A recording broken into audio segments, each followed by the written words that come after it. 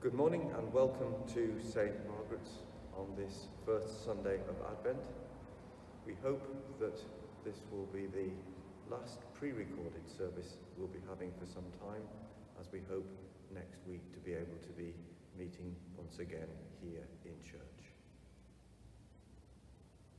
In the name of the Father, and of the Son, and of the Holy Spirit. Amen. Grace, mercy, and peace from God our Father and the Lord Jesus Christ be with you. And also with you.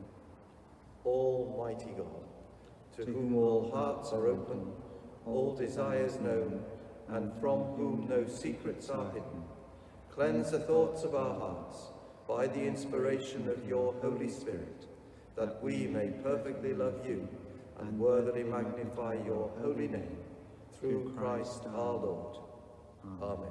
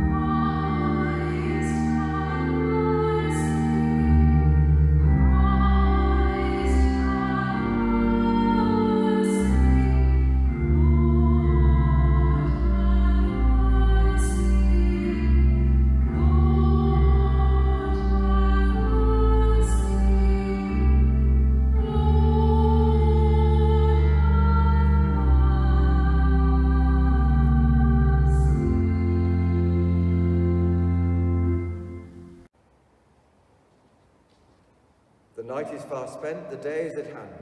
Let us therefore cast off the works of darkness, and let us put on the armour of light.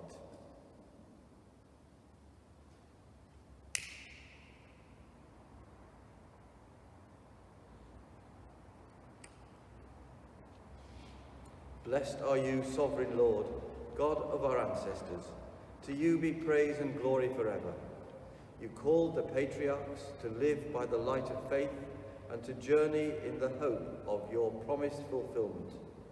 May we be obedient to your call and be ready and watchful to receive your Christ, a lamp to our feet and a light to our path.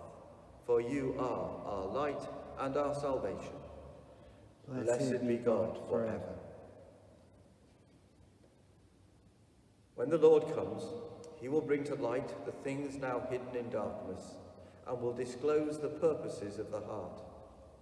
Therefore, in the light of Christ, let us confess our sins. Father eternal, giver of light and grace, we have sinned against you and against our neighbour, in what we have thought, in what we have said and done, through ignorance, through weakness, through our own deliberate fault. You have wounded your love and marred your image in us. We are sorry and ashamed and repent of our sins. For the sake of your Son, Jesus Christ, who died for us, forgive us all that is past and lead us out from darkness to walk as children of light. Amen. Almighty God, who forgives all who truly repent, have mercy upon you, pardon and deliver you from all your sins, confirm and strengthen you in all goodness, and keep you in life eternal, through Jesus Christ our Lord. Amen. Amen. Let us pray.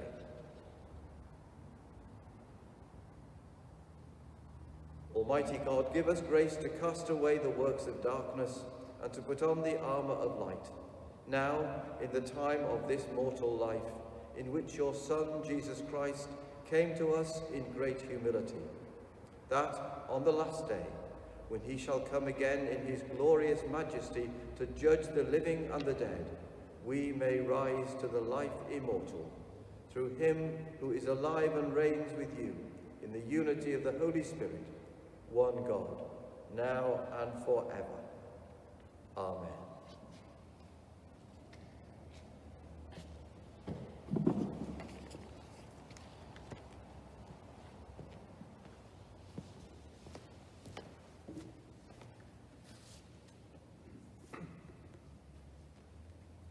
The Lord be with you.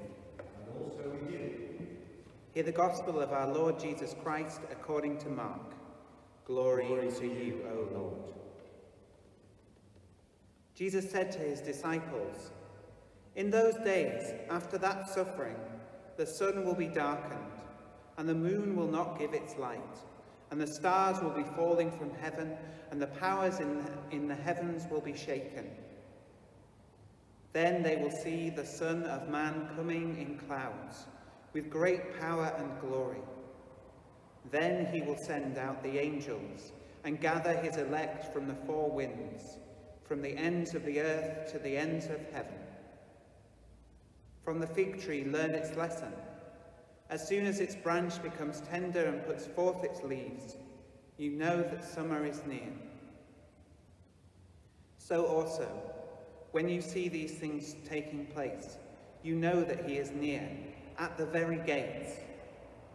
Truly I tell you, this generation will not pass away until all these things have taken place. Heaven and earth will pass away, but my words will not pass away. But about that day or hour no one knows, neither the angels in heaven nor the Son, but only the Father. Beware, keep alert, for you do not know when the time will come. It is like a man going on a journey, when he leaves home and puts his slaves in charge, each with his work, and commands the doorkeeper to be on the watch.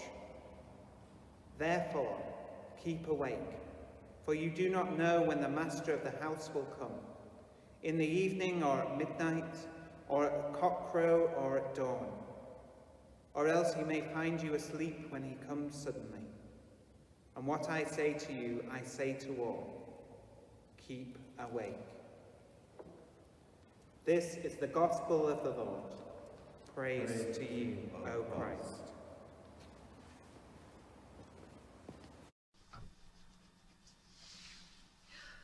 Be prepared is, I think, a motto from most of the uniformed organisations. Be prepared, get ready. And that is the watchword for Advent Sunday. Be prepared, get ready, for you never know when the time might come. Well, 2020 has been a year where I have tried to get prepared. I was getting prepared for a holiday with Philip. I was losing weight, I was getting fit, I was getting beach ready, and that was cancelled. And so I started to eat cake. I was getting prepared for a baptism for my niece's baby. I bought gadgets and things that I needed for the amazing sermon I was going to preach in her church, and that was cancelled. I bought a dress for her wedding that should have been on the 21st of November. I was prepared for it, and now the wedding isn't happening, hasn't happened, and I had to send the dress back. Being prepared this year has not gone down very well for me. And so we come to Advent Sunday, where again I am going to say to you and to myself, Advent is about being prepared for the coming of Christ into the world to change it for the better. Now the thing is, we've done Advent over and over, and we understand and we get when the vicar says it's a time to be mournful and sad. It's not time to be joyful. We shouldn't be singing Christmas carols. We shouldn't be putting our decorations up too soon. We shouldn't have a Christmas tree in our house, because it's all about getting ready. It's all about being prepared. And yet, something about this year means that the things that we have been preparing for have let us down. Christmas cannot be something that will let us down. And so I put my tree up 2 weeks ago. Yes, I know every time you put a Christmas tree up before the beginning of December, a baby reindeer dies. Well, that's sad. But my tree has given me joy for 14 days. I'm preparing for Christmas, for me, is not going to be a letdown, no matter what the Prime Minister says. It might not look like it has done every single year since we were children. And for some people, that is a blessing in disguise, not being allowed to have all of your relatives in your house under the same roof for a Christmas meal. But I am still prepared to have a good time when Christmas comes. Because Christmas, as I think most people are understanding this year, is much more than trees and stockings and food and presents and songs and music and films. It's much more than that. And even people who don't particularly celebrate Christmas for the religious reasons and don't particularly buy into this incarnation and baby Jesus stuff, even friends of mine who aren't religious are talking about being prepared for Christmas in a different way that is more meaningful and poignant, because Christmas is coming whether we like it or not. Holidays get postponed, weddings get cancelled, babies can be baptised later, teeth can be repaired on another day, hair can be cut afterwards. Christmas is going to happen on the 25th of December, no matter what we do with it and what the world does about it. Because it's not just presents. It's a story, a true story, of a girl who said yes, of a man who was brave, of a journey that was long and tedious and tiring, to a place that was a hovel, that was rancid, cold and dirty, to a baby that was born to a virgin because she said yes to do God's will. And with all the restrictions that that girl faced, her age, she wasn't married, she lived at the wrong time, in the wrong country, all of those restrictions didn't matter, because the baby was born and she said yes. And all the preparations that we make do not go to waste, because Christmas is coming. Mary said yes, and the baby was born who changed the world. Happy Advent. And if you haven't put your Christmas tree up yet, do it this afternoon.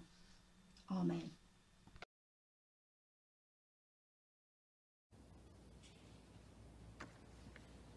Let us declare our faith in God, Father, Son, and Holy Spirit.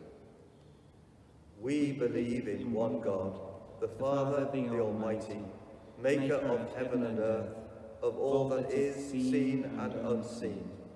We believe in one Lord Jesus Christ, the only Son of God, eternally begotten of the Father, God from God, light from light, true God from true God, begotten, not made, of one being with the Father.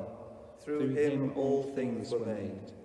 For us and for our salvation, he came down from heaven, was incarnate from the Holy Spirit and the Virgin Mary, and was made man. For our sake he was crucified under Pontius Pilate. He suffered death and was buried. On the third day he rose again, in accordance with the Scriptures. He ascended into heaven and is seated at the right hand of the Father. He will come again in glory to judge the living and the dead, and his kingdom will have no end. We believe in the Holy Spirit, the Lord, the giver of life, who proceeds from the Father and the Son, who with the Father and the Son is worshipped and glorified, who has spoken through the prophets. We believe in one holy, Catholic and Apostolic Church.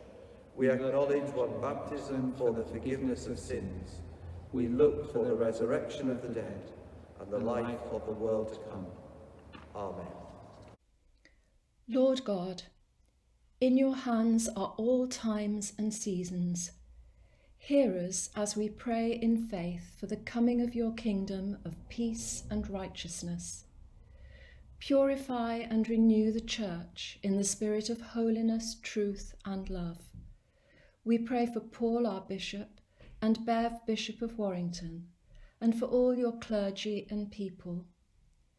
Deliver us from all compromise, pride and hardness of heart, that we may be a people prepared for the Lord. Lord, hear us. Lord, graciously hear us.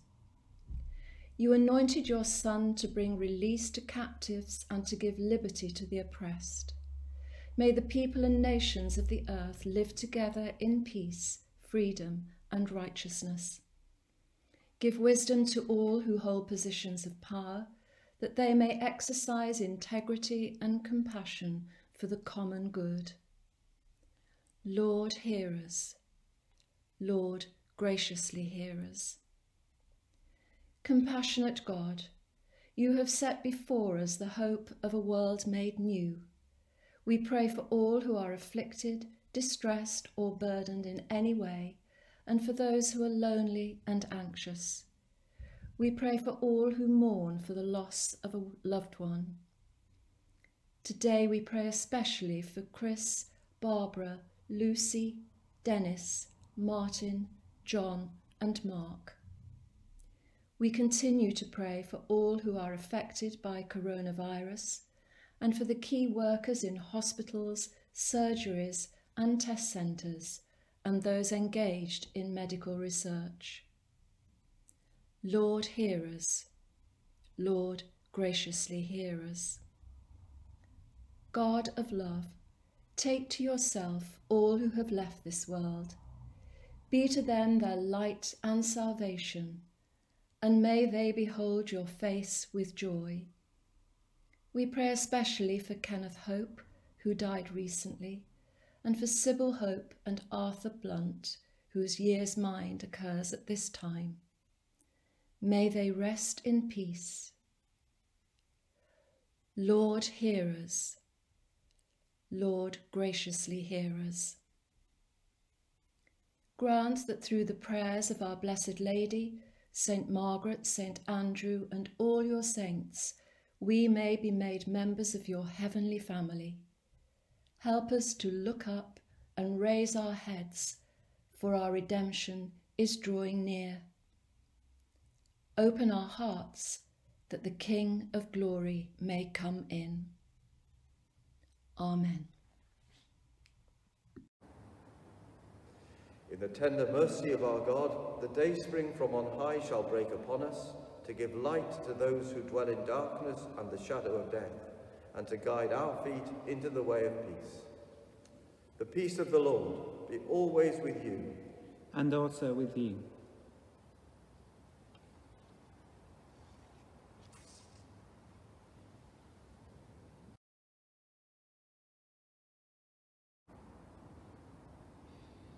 As the grain once scattered in the fields, and the grapes once dispersed on the hillside, are now reunited on this table in bread and wine, so, Lord, may your whole church soon be gathered together from the corners of the earth into your kingdom. Amen. The Lord be with you. And also with you.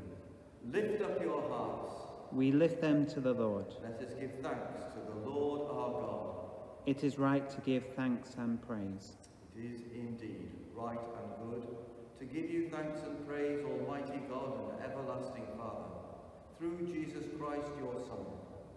For when he humbled himself to come among us in human flesh, he fulfilled the plan you formed before the foundation of the world, to open for us the way of salvation. Confident that your promise will be fulfilled, we now watch for the day when Christ our Lord will come again in glory. And so we join our voices with angels and archangels and with all the company of heaven to proclaim your glory, forever praising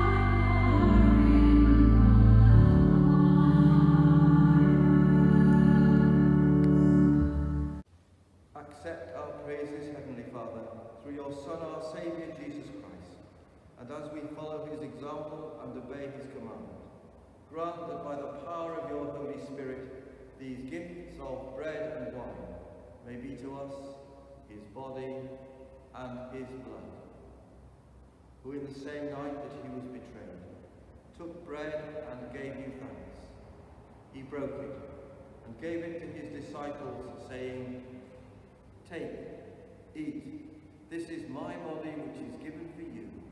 Do this in remembrance of me." In the same way, after supper, he took the cup and gave you thanks. He gave it to them, saying, "Drink this, all of you. This is my blood of the new covenant, which is shed for you and for many for the forgiveness of sins. Do this as often as you drink it in remembrance of me." Therefore, Heavenly Father, we remember his offering of himself made once for all upon the cross. We proclaim his mighty resurrection and glorious ascension. We look for the coming of your kingdom, and with this bread and this cup, we make the memorial of Christ, your Son, our Lord. Great is the mystery of faith. Christ has died. Christ is risen. Christ will come again. Accept through him, our great high priest, this our sacrifice of thanks and praise. And as we eat and drink these holy gifts in the presence of your divine majesty, renew us by your Spirit, inspire us with your love, and unite us in the body of your Son, Jesus Christ our Lord. Through him, and with him, and in him, in the unity of the Holy Spirit, with all who stand before you in earth and heaven, we worship you, Father Almighty, in songs of everlasting praise. Blessing and honour and glory and power be yours forever and ever. Amen.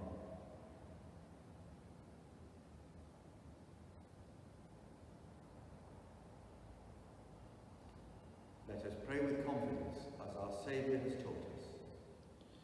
Our Father, who art in heaven, hallowed be thy name. Thy kingdom come, thy will be done on earth as it is in heaven. Give us this day our daily bread, and forgive us our trespasses, as we forgive those who trespass against us. And lead us not into temptation, but deliver us from evil. For thine is the kingdom, the power, and the glory, forever and ever. Amen. Every time we eat this bread and drink this cup, we proclaim the Lord's death until he comes.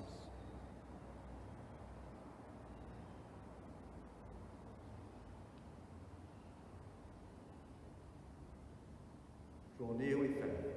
Receive the body of our Lord Jesus Christ, which he gave for you, and his blood which he shed for you. Eat and drink in remembrance that he died for you, and feed on him in your hearts by faith with thanksgiving.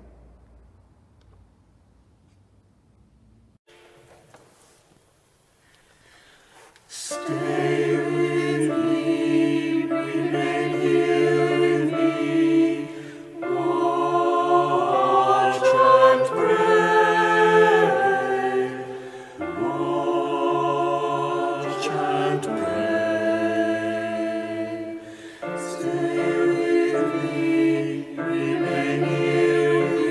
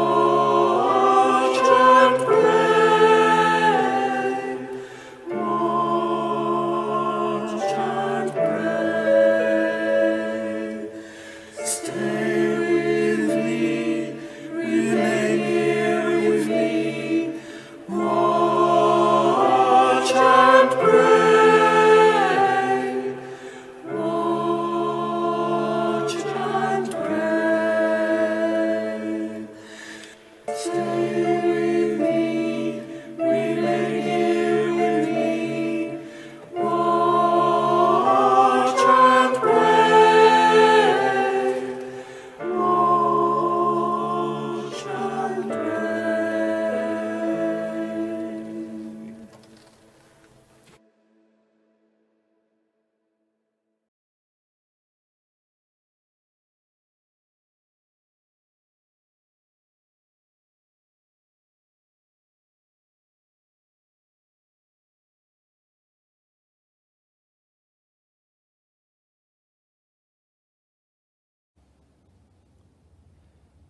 The Lord be with you. And also with you. Lord our God, make us watchful and keep us faithful as we await the coming of your Son our Lord, that when he shall appear, he may not find us sleeping in sin, but active in his service and joyful in his praise. Through Jesus Christ our Lord. Amen. Christ, the Son of righteousness, shine upon you, scatter the darkness from before your path, and make you ready to meet him when he comes in glory. And the blessing of God Almighty, the Father, the Son, and the Holy Spirit be among you and remain with you always. Amen. The glory of the Lord shall be revealed, and all flesh shall see it together. As we await our coming Saviour, go in the peace of Christ. Thanks be to God.